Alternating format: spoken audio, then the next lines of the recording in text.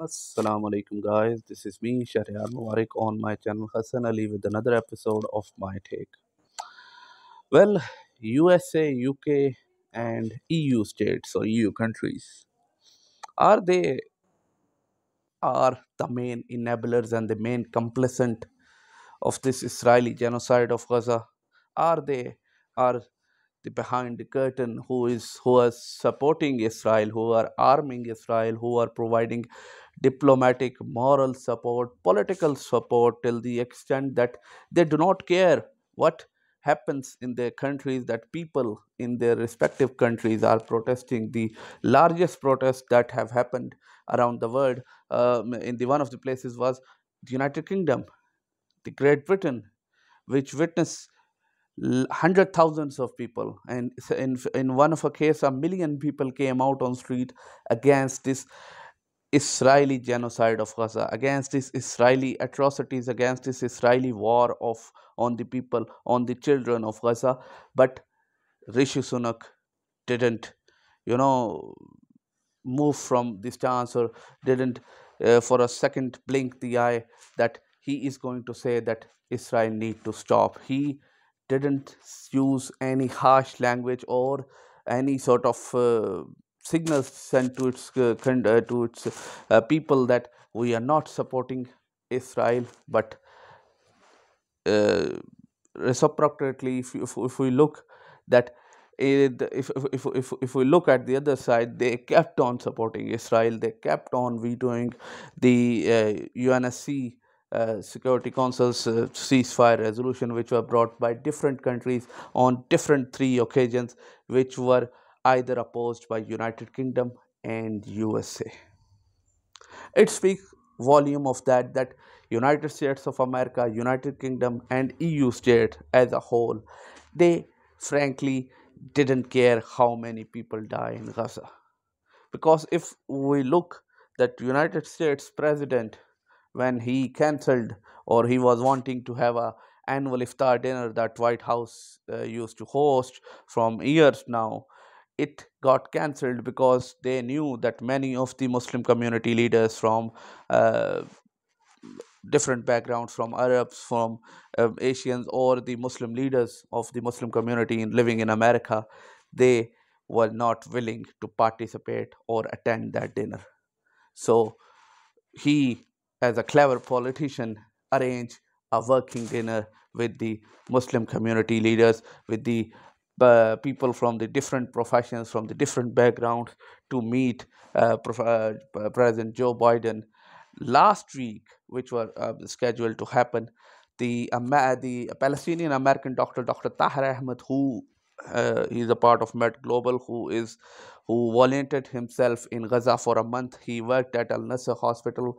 He is he's a trauma physician, capable doctor in Chicago.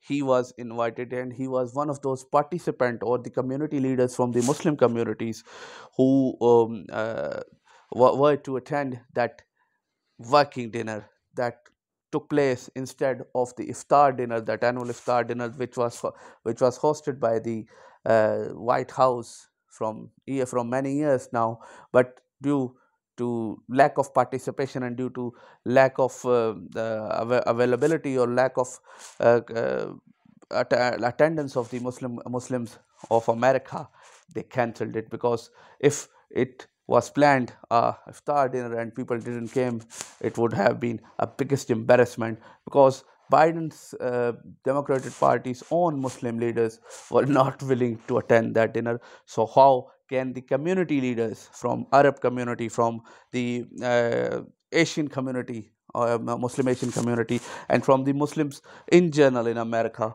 they were not willing. So Dr. Tahir Ahmed was one of those people who attended that working dinner, and he said that they were briefed that you were going to the first person who have you were going to be the first person who were on the ground since 7th of October 2023 in Gaza, and he is going to explain the real situation on the ground. Because the president of America, Mr. Joe Biden, who went to Tel Aviv, who went to the extent that he said that I am a Zionist, and you do not need to be Jew, you do not need to be Jew to be a Zionist. He didn't met anyone from the Palestinian side who can tell about the suffering, about the plight, about the miseries, about the problems, about the hardships that the Palestinians of Gaza are facing since 7th of October 2023, from the minute Israel's bombardment on Gaza, from the invasion, from the ground invasion, from the starvation, from blocking of the gates. He didn't meet anyone who were in Gaza on the ground and were seeing these hardships, were seeing these difficulties, we're seeing this plight of the people of Palestine with the eyes he didn't met. And when he went there, he said that prior that week before the dinner, there were a lot of things happening, which made us that he said he didn't even want to attend, but he goes there and he tells that if you don't know what is happening in Gaza. And he spoke for the people of Gaza. He told the situation on the ground. He expressed his ways, but he found it bit surprising that the president of America didn't meet anyone and didn't understand what is happening in Gaza with the people of Palestine.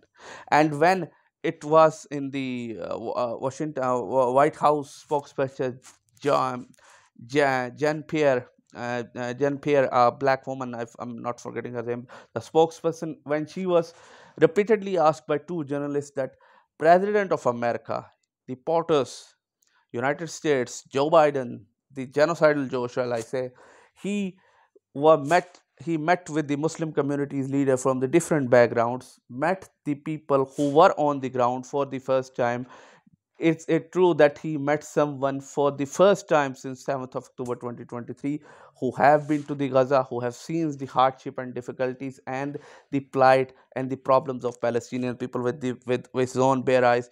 She refused to answer because it was strong. It was at most embarrassment for the president of America who didn't met anyone who were on the ground and who knew what was happening in Gaza. So Dr. Tahir Ahmed said he handed over a 8-year-old orphan girl's letter that if Rafah attacked, please stop Israel from invading Rafah, attacking Rafah.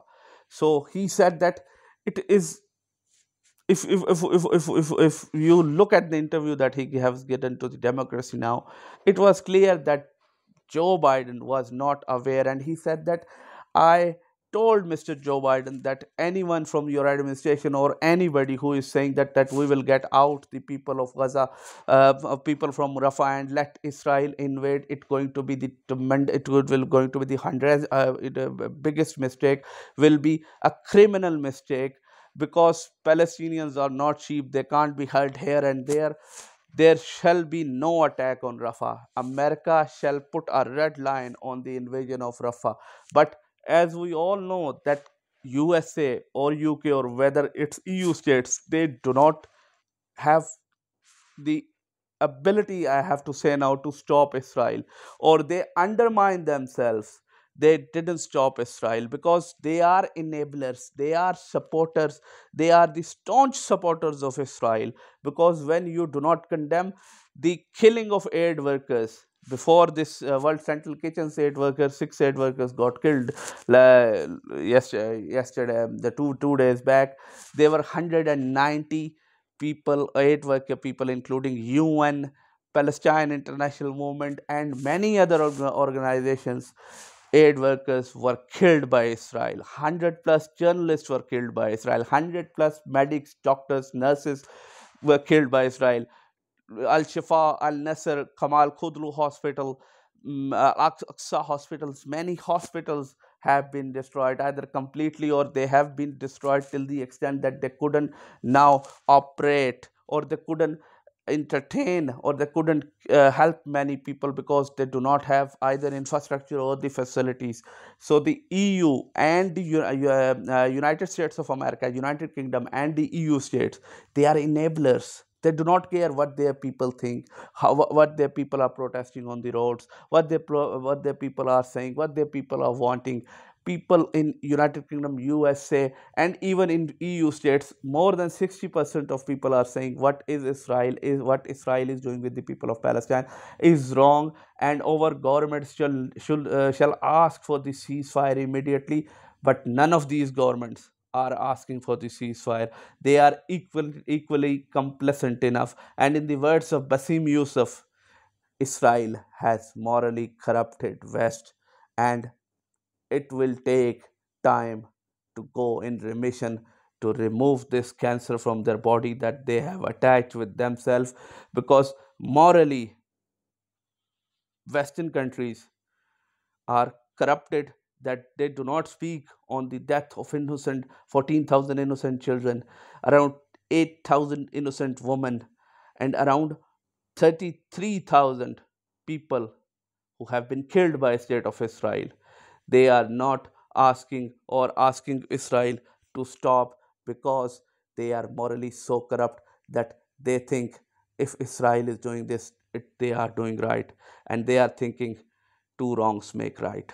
It is the situation in the Western leadership's mind and in the Western capitals. Long live Palestine. Allah Hafiz.